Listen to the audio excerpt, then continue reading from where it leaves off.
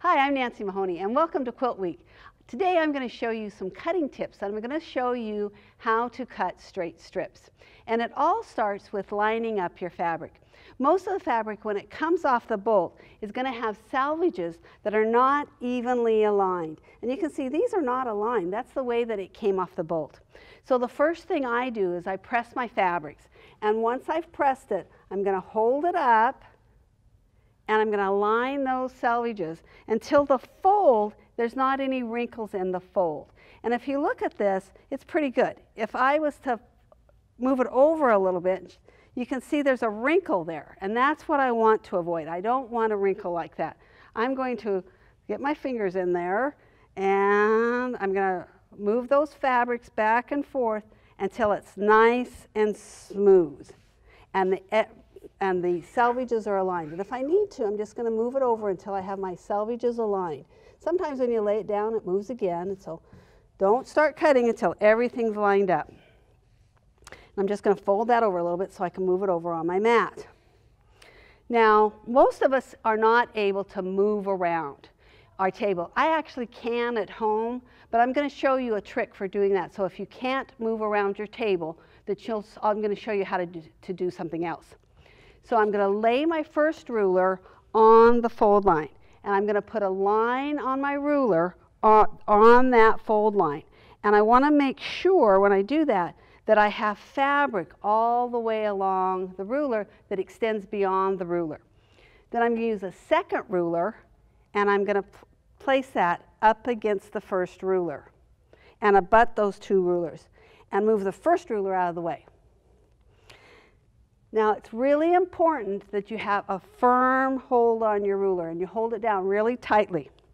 So I'm going to start cutting, and I'm going to cut up to where my fingers are, and then I'm going to walk my hand up. And I'm going to cut up to my hand again, and then I'm going to walk my hand up again until I get all the way to the top. I'm just going to do like a little inch, like a worm, inching his way up the ruler. And now that I've done that cleanup cut, I have a slight nick in my blade, but we'll just work with that. That's my cleanup cut. So once I've done the cleanup cut, I'm now going to just move to using one ruler.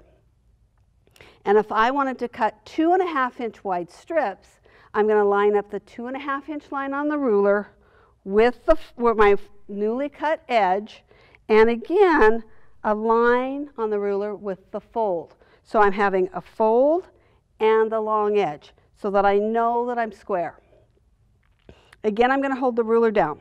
Now, if you have trouble with your ruler moving, try putting your little finger off over the edge, and it works better if it's a little bit narrower ruler, but I do that all the time. If my ruler is trying to twist a little bit, I just hold it in place with my little finger.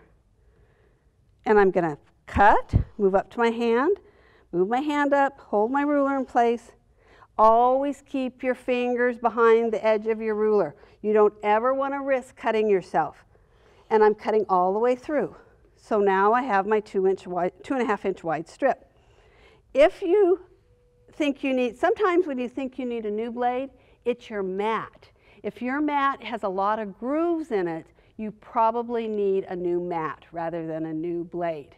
So keep that in mind, that it may be the mat rather than the ruler. So here's my strip lined up, and if I'm going to cut squares or rectangles, the first thing I'm going to do is a cleanup cut, because I want to cut off the salvages. You don't ever want to use the salvages in your project. And you know, there's 3 important parts of having precise piecing. 1 is that you're cutting your pieces accurately. 2 is that you're sewing accurately with a 1/4-inch seam allowance. And the 3rd is pressing accurately. So it all starts with your cutting. So to make a cleanup cut, again, I would use 2 rulers. And I'm going to cut off those salvages because the salvages are woven so that they're a tighter weave. And so you want to make sure you cut those off. And you'll notice every time I set down my cutter, I've closed the blade. And I remind people about that in class all the time. If you set down your cutter, close the blade. So I open my blade, I make my cleanup cut, and then I'm going to close my blade so I can set it down and move my rulers out of place. And if this is a 2.5 by a 4.5 inch, I'm going to line up with the newly cut edge and a straight line on the ruler along the top of the strip, and then I'm going to cut my pieces, and I would move over and cut the next piece. So I hope you've enjoyed my tip, and I hope it helps you improve your accuracy of your piecing. So I look forward to seeing you at Quilt Week.